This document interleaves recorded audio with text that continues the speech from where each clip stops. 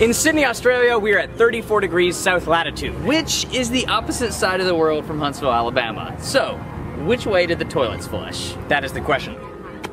Here in Huntsville, Alabama, we're at 34 degrees north latitude. And we're gonna find out if the water swirls the opposite way here to how it does in the southern hemisphere. We're making the definitive video to settle this once and for all. It's never been done on the internet.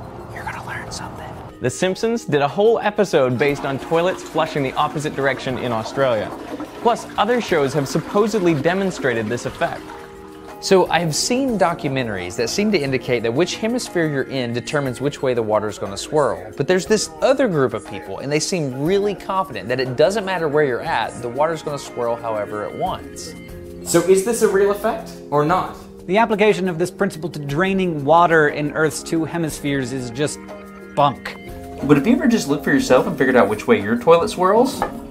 If you try it yourself, you'll find inconsistent results. Here in Alabama, I've noticed that some turn counterclockwise and some go clockwise. This sink sometimes drains one way and sometimes the other way. You see, most toilets have little jets in it, so the swirl direction is determined by the design of the toilet and not which hemisphere you're in. In any container of water, there's always going to be some rotation. The water is not perfectly still. And it is this, rather than the hemisphere, that determines which way the water will swirl down the drain. So it's a myth. Crossing the equator does not mean the toilet's going to change directions. But what if we come into the garage and do a more controlled experiment? But what if we could eliminate all motion from the water? This is a 1.5 meter kiddie pool. I have here a 5-foot wide kiddie pool. Instead of filling the pool with no vorticity at all, I'm going against the way it's supposed to drain. So I'm trying to fill it with the flow going clockwise.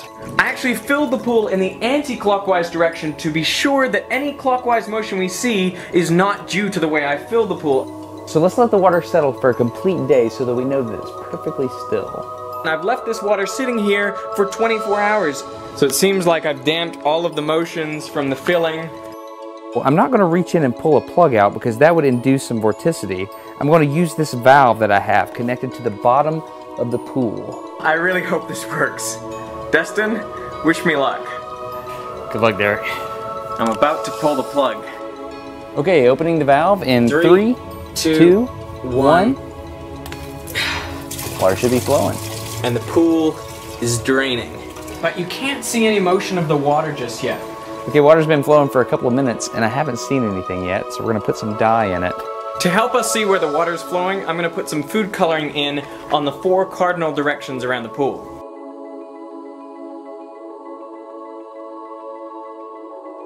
Check it out, it's like a tornado, like right off the bat.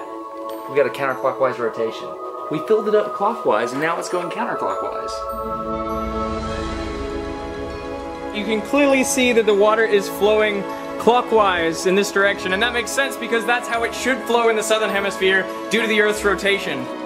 We have a kiddie pool in my garage, and the whole Earth is rotating, and the water's going counterclockwise because I'm in the northern hemisphere. It's real. This is real. But you can see what a tiny little effect it is, and what extraordinary lengths I had to go to see this effect. So really, you're not going to see it in a bathtub, and you're not going to see it in a sink or in a toilet, because there are other sources of angular momentum that totally wash out this effect. We just proved it because we just eliminated variables. The Coriolis effect is real. There you have it. It works. To understand how it works, imagine a pool with one edge touching the South Pole. Think about a pool near the North Pole. The pool is stationary relative to Earth, but every day it's actually completing one full revolution. The Earth is spinning on its axis, so the pool spins around the pole once a day. Now you can see the side of the pool furthest from the pole travels much farther every day than the side right next to the pole.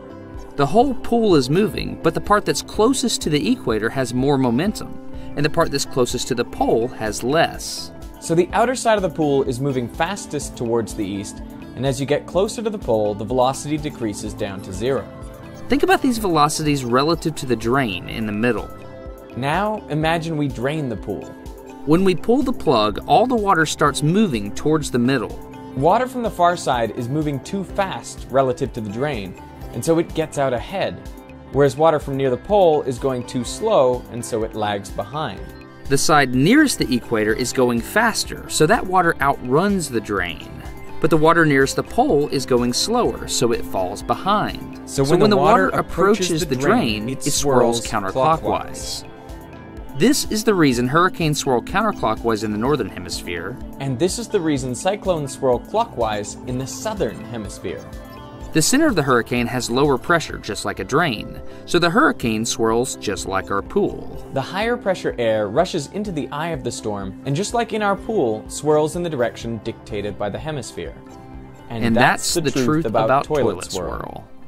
That was awesome. What'd you think? I definitely learned something, and if you did too, then you should share these videos with your friends. It's the first internet experiment from 2 different locations. Pretty cool stuff. So you should subscribe to this guy. Subscribe to Destin. Subscribe to Derik. I'm going to actually go to his channel and make sure that you end up over there. Let's go to Veritasium and Veda and subscribe. Okay. Let's go. Here we go. Yep.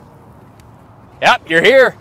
Oh, hey, these are some of my subscribers. I am so glad to see you here. While you're here, subscribe to Destin's channel. That's what we're going to do. We're going to subscribe to Veritasium en masse because it's an awesome channel. This is a good-looking channel. I like your logo. I like what you got going on over here. Oh, look. Where's the subscribe button?